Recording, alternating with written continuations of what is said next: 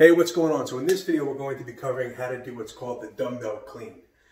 This is a great strength building exercise. It's great for conditioning. It's great for explosiveness. And if you've been around strength and conditioning circles or lifting circles, you've seen plenty of people do the barbell clean, right? Or the clean and press above the head. The dumbbell clean is a little bit different of a movement, which we're going to cover today. There's some things that people do wrong with it. So I'm going to show you exactly how to do it, how to correct those issues, and how you can maximize this movement and place it in your workout program to get max benefit from it. All right, so let's start with a weight. So here's the deal with choosing a weight for dumbbell cleans. If you can curl it, it's too light, okay? So if you're used to doing dumbbell curls and you can curl 30, 35s, 40s, you probably don't want to use a 40 or a 35 for your dumbbell clean. The reason being is because if you can use your arm to curl it, you don't have to use your legs, which means you can cheat on the movement and you're not going to get the most benefit out of it. So for the sake of today's exercise, because I'm kind of nursing an injury, we're going to go light. We're going to go with a 40, 45-pound dumbbell, all right? So to start with the dumbbell clean, what you need to do is you choose one dumbbell and you hang it in front of you, not to the side, okay, in front, okay, right? Basically, you're putting a head on either side of the dumbbell on your quads, all right? The second part of the movement is you're dipping your hips, you're dropping down, hinge, right? You're not squatting, right? You're not pushing the knees out and dropping, you're actually hinging here.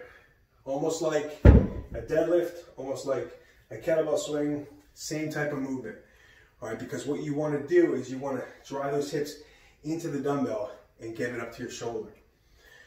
Now, the next part of the dumbbell clean is where people get the most confused and start to do it wrong, all right? If you've seen people do a barbell clean, right, they drive up from the floor with the bar and they get under the bar this way. They flip the wrists up, typically, right?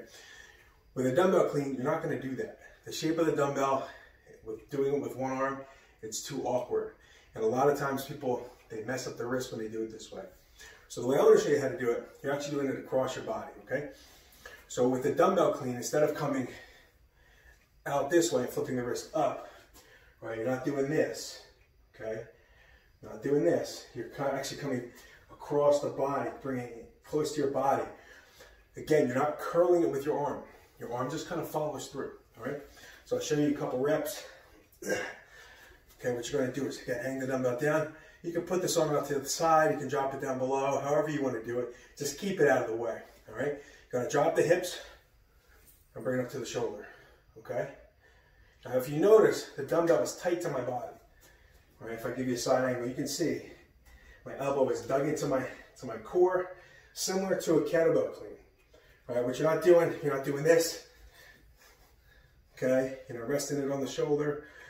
If it's a lighter weight, you start getting into really heavy weights, you're going to need that core stability to keep that weight anchored, okay? So again, dropping the hips up to the shoulder. Elbows tucked. Bring the dumbbell right up to your chin. I'll give you one more from the front and then we'll go to the side. Okay, let's go to the side now. Start from the top. See how close the dumbbell is to my body on the way up?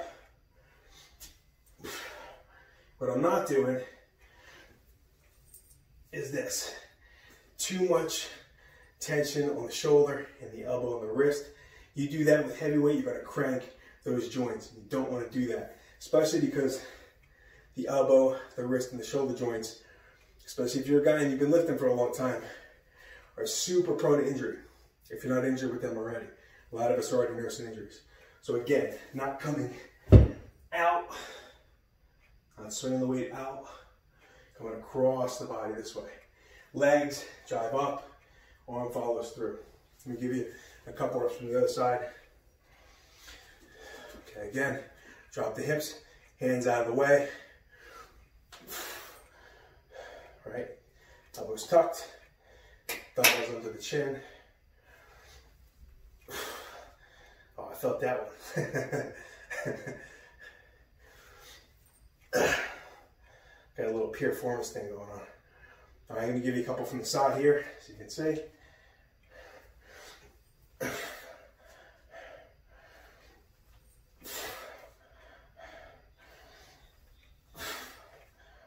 And if you notice, when you do the clean, you do it right, your hips actually come up before your arms come up, right?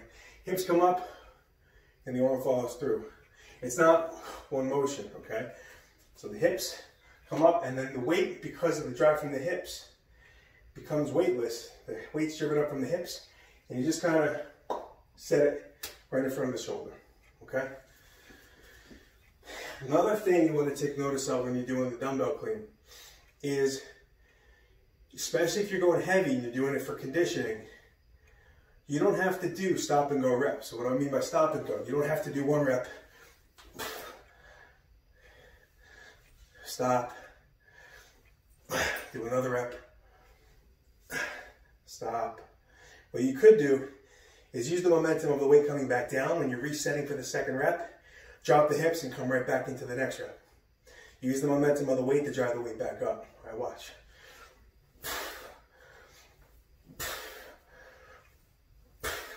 Drop, drive, drop, drive. Okay, very simple. Very, very simple. Now, if you want to get crazy, you can do a clean and press. And that's very simple. Once it's to the shoulder, press it above the head. All right. Let's just show you one of those. Here, clean, press, and back down. Clean, press, and back down. Now, if you're going super heavy with this, feel free to use this free hand to bring the weight back in. Because what you don't want to do is, if you're using 100, 120, 130, getting into some heavy weights, of that weight coming down, cracking you in the head, all right? Or it's too heavy for you to control on the way down, and it falls to the floor and drags your wrist and your elbow and your shoulder with it. All right, so that is the dumbbell clean, and in parentheses, the clean and press. Give those a shot. Let me know what you think. But remember, not flipping the wrist forward. Right, not coming this way. You're coming across the body. Across, drive up, drive, and set the dumbbell in front of the chin. Okay, this way. All right, give it a shot. Let me know what you think. Comment, subscribe to the channel. Like this video, share this video. And as always, I'm going to comment down below with exactly how you can enroll in the 6-week Broken to Beast Challenge, which is basically 42 days of mindset repair, bulletproofing your habits, exactly how to eat for maximum fat loss, and making sure you get your workouts in every day of the week, 7 days a week. Not long workouts, but just the fact that you get it done. If you don't have weights or access to a gym, don't worry, I got you covered. There's a complete body weight workout program included. All right, guys. Check that out in the link down below. That's all I got. See you in the next video.